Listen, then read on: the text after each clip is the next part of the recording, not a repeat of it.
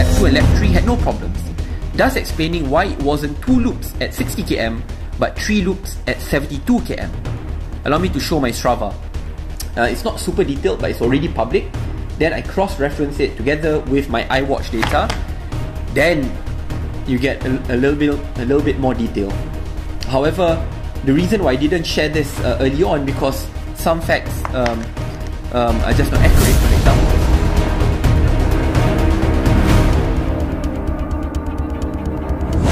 Hai, Assalamualaikum. Welcome back to Al-Rumi Channel. Sekali lagi, saya terpaksa buat video reaksi. Semua tahu, saya jarang buat video reaksi. Tetapi sebab video ni dia berkaitan tentang awareness dan nak sebarkan kebaikan.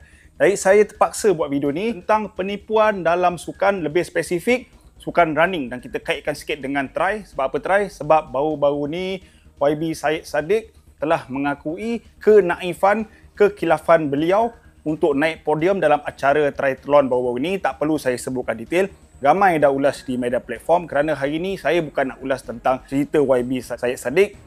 Gambar thumbnail ya kita letak. Saya agak lama juga nak buat video ni, tapi alhamdulillah dipermudahkan kali ni kita buat short and swift. Okay? Kita nak define dalam acara running event ni sama ada profesional ataupun amatur. Dalam mana event untuk kategori-kategori peserta ada beberapa kategori kita perlu define.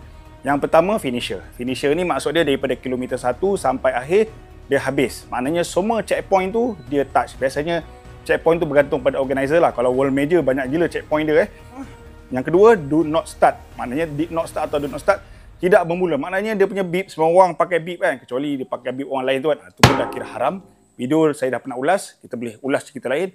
Do not start ni maknanya dia tak lari langsung. Maknanya dia tak boleh dapat medal, dia tak boleh dapat finisher. Yang keduanya, do not finish. Do not finish ni maksud dia berlari daripada kilometer 1. Kalau 10 maybe sampai 5. So checkpoint tu detect sampai 5. Lagi 2 checkpoint sampai akhir dia tak habis. Maknanya do not finish, tak dapat medal, tak dapat finisher. Dan kategori yang selalu jadi persoalan setiap tahun, especially race besar macam KL Marathon, do not qualify. DNQ, did not qualify. Maksud dia, ni dia pelik sikit. Dengar betul-betul dia lari kat kilometer 1, 2, 5 ada. Tiba-tiba 6, 7, 8 dia hilang. Ada tiba-tiba kat 10. Bermakna dekat checkpoint antara 5 hingga 9, 10 tu dia tak ada. Tiba-tiba dia ada kat finishing. Itu gaib kan. Jadi kes macam Syed Saddiq, saya percaya bukan DNF. Dia declare DNF, dia not finish. Dia lebih kepada do not qualify. Do not qualify ni dalam KL Marathon last year saya dah ulas. Ada lebih kurang berapa, saya tak ingat. Nanti saya tulis kat bawah ni.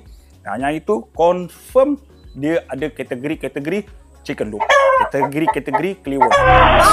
Kategori-kategori penipu. Senang kata.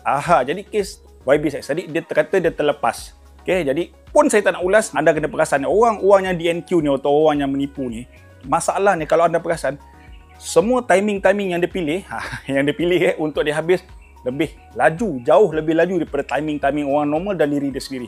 Dan biasanya kalau dia tekan toy, dia akan bagi alasan-alasan teknikal. Ada kajian menunjukkan orang yang tipu ni, especially dalam sukan, pertamanya dia dah bukan pertama kali dia buat, dan dia ada satu perasaan menunjuk-nunjuk, self-satisfaction, dan dia lebih gemar nak cerita tentang glory dia sama ada untuk diri dia sendiri atau untuk orang lain. Okay, itu kajian cakap, bukan saya cakap. Saya nak kaitkan dengan kisah saya KL Marathon, nak sebut tahun KLSCM 2019. Saya encounter sendiri dengan orang yang menipu. Okay, tak perlu sebutkan nama kat sini. Setelah saya menghabiskan Larian full marathon, agak bong teruk tahun tu, laluan dia memang susah. Saya tengah recovery kat belakang bangunan bersama tu, saya bertembung dengan 3 orang wanita yang sedang dalam mencari-cari jalan. Jalan apa? Jalan kebenaran lah. Okay, jadi bila kita ajak bergambar, kebetulan wife saya kenal, mungkin dia dah tekan toy. Dia rasa dah tekan toy, sama ada dia pertama kali atau dah biasa, dia menangis. Jadi bila menangis ni saya tanyalah, kenapa awak menangis? Saya sendiri tanya pasal saya jumpa dia. Dia kata dia sesat. What? Masa tu saya boleh tak terfikir macam mana race besar yang cukup signage, cukup marshal, cukup segala-galanya, orang boleh sesat.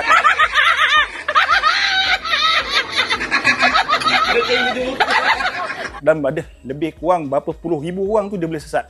Saya tak terfikir. Jadi saya dengan spontan saya cakap, okey, kalau sesat, pergi jumpa organizer tu, tanya dia macam mana, apa nak buat seterusnya, supaya dia berurusan dengan organizer. So saya tunjuk jalan pergi organizer yang saya tunjuk. Kenapa? Dah tentu dia dah tahu organizer kat mana.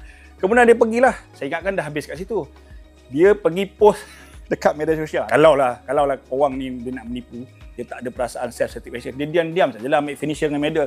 Dia pergi post dengan bangganya, oh I'm the finisher KM Marathon buat pertama kali, ada medal, ada finisher, padahal dia dah DNF. Dia dah DNF, dia dah tutup jalan, dah tutup.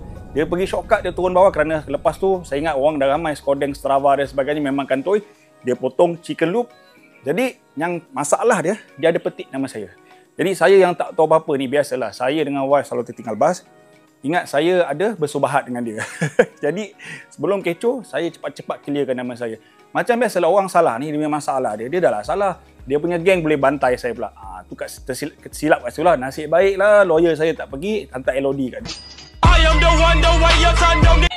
Okay, dia pendekkan cerita, ringkasan, lebih detail mungkin boleh buat sesi yang lain.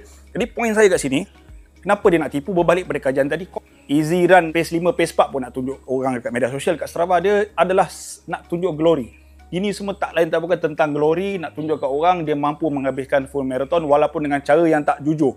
Okay, di KM Marathon bukan first time, ada banyak kes sebelum ni lagi. Sub 3. Dia tergambar pula dengan wanita untuk yang elit-elit tu kan. Bukan nak body shaming, bentuk badan dia tak sesuai untuk sub 3 jam.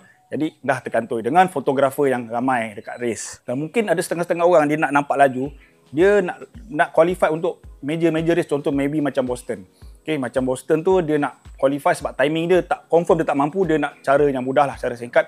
Kemudian ni lebih kepada perangai. Orang perangai ni menipu, ni dah buat sekali, dia rasa tak salah, dia akan ulang-ulang. Kalau kita tengok dekat Malaysia ni kisah-kisah yang agak-agak popular. Dekat overseas, Boston Marathon 1980, Rosie Ruiz. Perempuan yang tadi pun perempuan, bukan saya nak cakap perempuan berkuat menipu, kebetulan. Okay, dia podium, juara kategori perempuan, tak pernah nampak training, tak pernah masuk apa-apa race. Kalau kita ni kita boleh agak-agak lah siapa-siapa yang bakal champion. Ini tiba-tiba datang dari mana, baju tak sesuai, running form pun berterabur. Ini menurut tulisan-tulisan tu tiba-tiba dia nombor 1. Akhirnya apabila siasat, dia memang chicken loop, tetapi dia keluar terlalu awal. Itu yang berlaku yang brother yang lagi sub 3 jam tu kan. Dia keluar terlalu awal, terkantoi. Patutnya itulah saya cakap. Nak menipu, pergilah 5 jam, 6 jam kan. Ngam-ngam nak COT kan. Pergilah ini, dia pergi juara lah pula. Dah susah dah kan. Suruh race lepas tu memang dia tak boleh buktikan lah. Dan yang popular juga, Mexico Marathon September 2023. Yang ni bukan seorang bang, 11,000 naik bas bang. Yang tu tak dapat nolong lah. Harap jauh na'udzubillah Malaysia tak berlaku macam ni. Okay? Tapi apa yang paling penting moving forward, dia kena ada kedua-dua pihak. Sebab pada saya, dunia running ni sangat beautiful.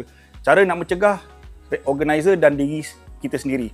Okay? Maknanya kena advocate runner tentang awareness. Jangan lagi beat orang. Tapi ada secara kawalan teknikal susah lah. Macam habis run terus dapat tahu dia DNQ ke dan sebagainya, tu agak susah lah. Sebab diorang nak review balik result bukan cepat lah. Kadang-kadang petang tu, besok baru keluar. Kemudian kita boleh kawal secara peranan-peranan fotografer. Banyaklah benda-benda tapi susah nak cakap lah. Tapi walau bagaimanapun, ikut jumlah nisbah ratio yang dikeluarkan oleh KL Marathon baru ni, tak ramai pun. Tak sampai 5% pun. Tapi 5% inilah yang mencemari kesucian, kebeautifulan dunia running ni. Okay? Seberringkas tentang cheating, penipuan dalam dunia running, dan harap jauh na'udzubillah tidak berlaku pada diri saya sendiri, diri anda dan mereka-mereka anda kenal. Okay? Terima kasih kerana tonton sampai habis. Kalau anda suka video ini, tekan butang like, tinggalkan komen siapa lagi pernah mengalaminya atau mendengar cerita-cerita sebelum ni di Malaysia khususnya. Dan yang paling penting kepada yang paling penting, subscribe. Saya bakal kebaikan, stay healthy, keep fit and keep running.